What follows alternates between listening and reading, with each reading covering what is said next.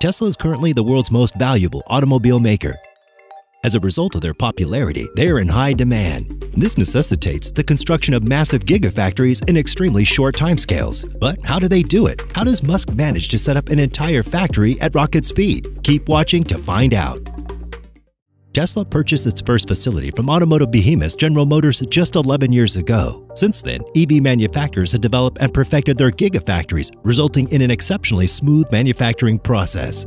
The factories themselves are built in astonishingly short periods of time, challenging what many conventional builders believe is possible. Tesla gigafactories are engineering marvels that rank among the most high-tech enterprises in the world. With a startling quantity of automated operations, the real human manpower of these factories is far smaller than expected. Because so many machines have replaced human activities, it's significantly easier to set up production lines than it is in conventional factories. With Shanghai and Berlin now joining the two American plants, Shanghai in particular was developed at breakneck pace. In less than a year, the manufacturing factory progressed from a raw plot of ground to the creation of its first items. Part of Tesla's amazing speed can be attributed to the building block type method. With a defined blueprint for their factories, they can easily repeat it over and over again, nearly independent of location. They know exactly how much space, machinery, and supporting infrastructure are required. Another factor that contributes to the speed with which the structures are constructed is the manner in which the construction crews operate. Instead of completing one operation before moving on to the next, the contractors work in a predetermined order, guaranteeing that there is no downtime between stages of construction. Tesla saves time by sending ready-made panels, roofs, and walls to the site, which means they can be slotted into place where needed. Tesla's approaches, however, are not without danger. When Giga Berlin was still under development, despite just receiving preliminary clearance and had not yet obtained final approval, if this had been refused, Tesla may be forced to demolish the entire structure. With Elon Musk's goal of having a production facility on every inhabited continent, Tesla will have plenty of time to develop and fine-tune its process even more. Tesla Inc. had begun manufacturing in China in 2020, taking a significant step forward in Chief Executive Officer Elon Musk's global campaign for electric vehicle dominance and signaling what may be the beginning of meaningful competition in the world's largest EV market. Musk presided over a ceremony on Tuesday at a new multi-billion-dollar facility in Shanghai, the American company's first outside the United States, when it handed over the first China-made Model 3 sedan to the public, the first of which was a white sedan going to a guy from the adjacent city of Wuxi. Deliveries technically began, but just to staff. The Chinese facility, which was built in record time as it rushed through permissions and construction, is a cornerstone of Musk's aspiration to transform Tesla into a genuinely global automaker. In November 2020, the business announced intentions to establish a facility in the heart of Germany's automotive industry to meet Europe's growing demand for electric vehicles. Local manufacture might help Musk capitalize on the company's recent momentum in the nation, which is also the world's largest market for standard gas guzzlers.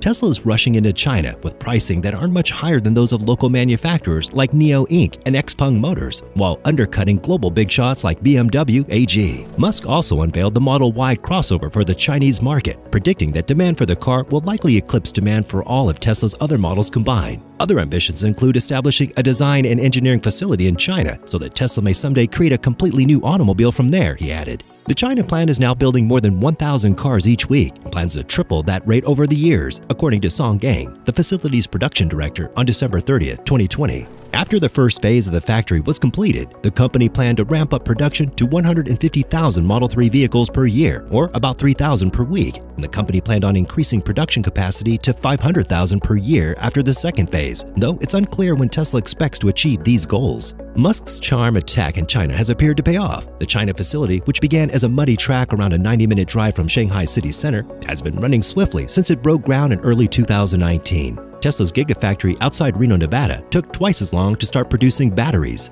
In China, Tesla has been winning various concessions from local authorities, ranging from approvals to preferential loans, and trade wars between China and US makes this all the more notable. Among the dignitaries present that day were Mayor Ying Yang and Zhu Zhishang, Deputy Secretary General of the Shanghai Municipal Administration. During the ceremony, Vice Mayor Wu Qing stated that no foreign firm has invested in a larger industrial plan in the country. Furthermore, the locally produced automobile was listed in December 2020 on a list of cars eligible for a 10% purchase tax exemption in China. In addition, it was eligible for a government subsidy of 24,750 yuan or $3,560 per car.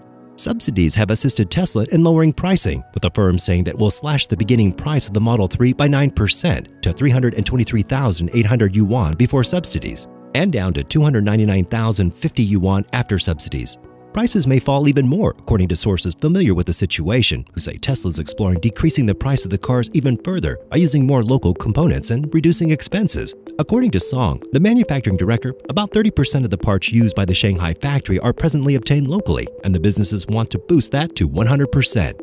These costs bring Tesla closer to Chinese EV vehicles, such as China's XPeng Motors' newest P7 sedan, which begins at 240,000 yuan. The pricing of NIO's SUVs starts at 358,000 yuan, which does not include incentives.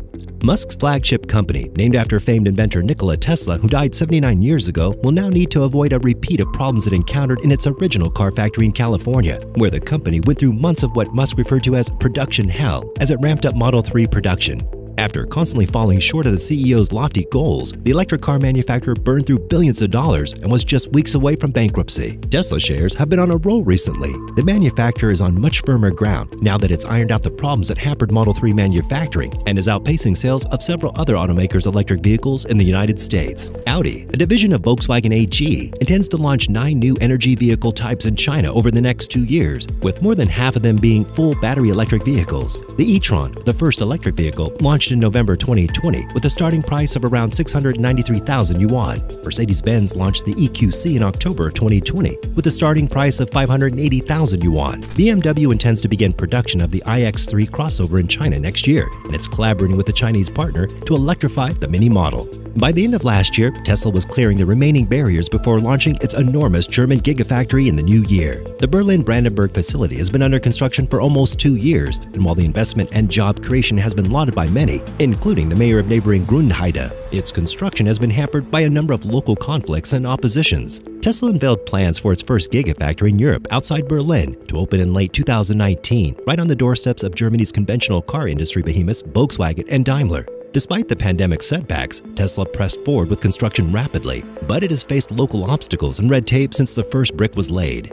However, the plan has gained widespread support as a benefit to the local economy and job creation, with up to 40,000 employment expected to be produced in the following years. Grünheide's mayor early described it as a once-in-a-lifetime opportunity to boost the local economy. Ross Gerber, CEO of Gerber Kawasaki, an investor in Tesla, told CNBC that he's unconcerned about the challenges it has experienced. Recently, efforts to expand the facility's scope to include battery cell manufacture have sparked considerable controversy. An internal assessment issued during the summer spoke of possible accident risks at the site. Meanwhile, local environmental regulators penalized the firm for building infractions. Many others have expressed worries about its possible environmental impacts, with water supplies being a regular source of contention. Musk dismissed the matter in October, claiming that there are plenty of water supplies in the area. Elsewhere, Tesla's been sued for the number of trees chopped down surrounding the German building site, and environmentalists have raised worry about the impact on native wildlife, like sand lizards. The impact of the German manufacturing will be slow but important. If Tesla develops new models with the European market in mind, the Berlin site will be crucial for those efforts. The competition for automotive and tech skills for the facility will be fierce, as rivals such as Volkswagen press ahead with their own EV production ambitions in Wolfsburg. Are you excited to see what Elon Musk's next move is going to be? Let us know what you think in the comments section below. And don't forget to like the video, and if you're new here, subscribe to our channel for more updates.